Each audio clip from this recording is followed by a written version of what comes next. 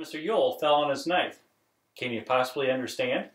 Yes, I understand, sir. Mr. Tate was right. What do you mean? Well, it'd be sort of like shooting a mockingbird, wouldn't it?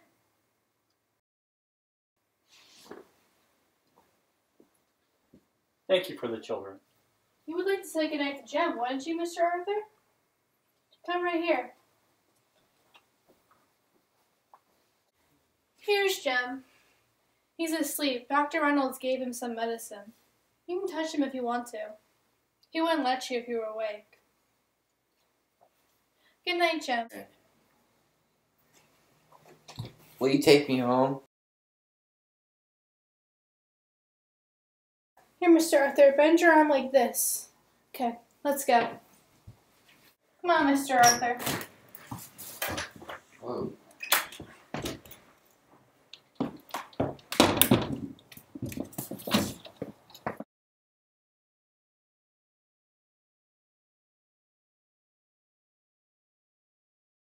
If Miss Stephanie Crawford was watching from her upstairs window, she would see Arthur Radley escorting me down the sidewalk as any gentleman would do.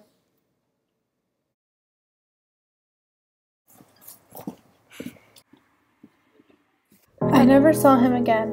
Neighbors bring food with death and flowers with sickness and little things in between. Boone was our neighbor. He gave us 2 soap dolls, a broken watch and chain, a pair of good luck pennies, and our lives. What neighbors give in return. We never put back into the tree what we took out of it. We had given him nothing, and it made me sad. Atticus was right. You never really truly know a man until you stand in his shoes and walk around in them. Just standing on the Radley's porch was enough. As I made my way home, I thought, what a thing to tell Jem tomorrow. He'd be so mad he missed it, he wouldn't speak to me for days. As I made my way home, I thought Jem and I would get grown, but there wasn't much left for us to learn. Is Jem awake yet? Yeah, sleeping peacefully. He won't be awake until morning. Are you staying up? Just for an hour or so. Go to bed, Scout. You've had a long day. No, I'm going to stay up for a little bit. Suit yourself. What you reading? Something that Jim's called The Great Ghost. Why'd you pick that one? Honey, I don't know. I just picked it up. One of the few things I haven't read. Could you read it out loud for me, please? It's real scary. No. You've had enough scaring for a while. This is too... Atticus, I wasn't scared. Okay. The Great Ghost by Secretary Hawkins. Chapter 1.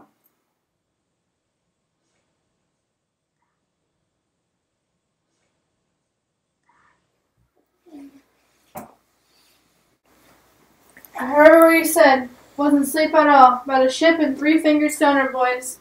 And they chased him and never could catch him because they didn't know what he looked like. Atticus, when they finally saw him, he hadn't done any of those things. Atticus, he was real nice.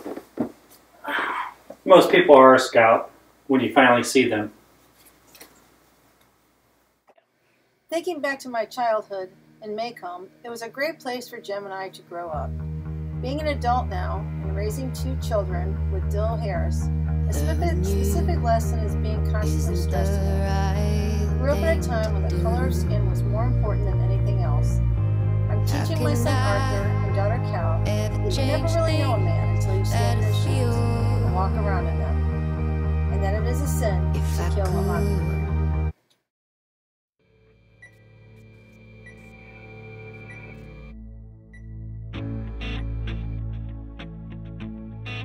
Scout, Mr. Ewell fell on his knife. How can you possibly? It's not Ewell, it's Yule. Yule. Yule. Take 17. No. Scout, Mr. Ewell fell on his knife. What can you possibly understand? Yeah, don't change. On his knife. What do you mean? Well, can you understand?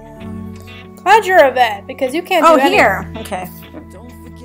By Secretary Hawkins, Chapter 1. Secretary. Holy Christ. Oh my God, it's freezing. This wasn't shut tight, that's why.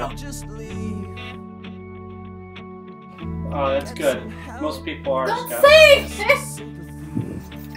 How far away? Here we go. Oh God. Can you possibly understand? God! Just say, can you possibly? Can you How can you possibly? God, Bill. That was your line. See, I did perfect, honey, huh?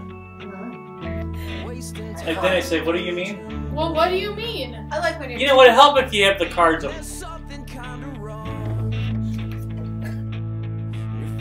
Arguments with lines from every old time gospel song.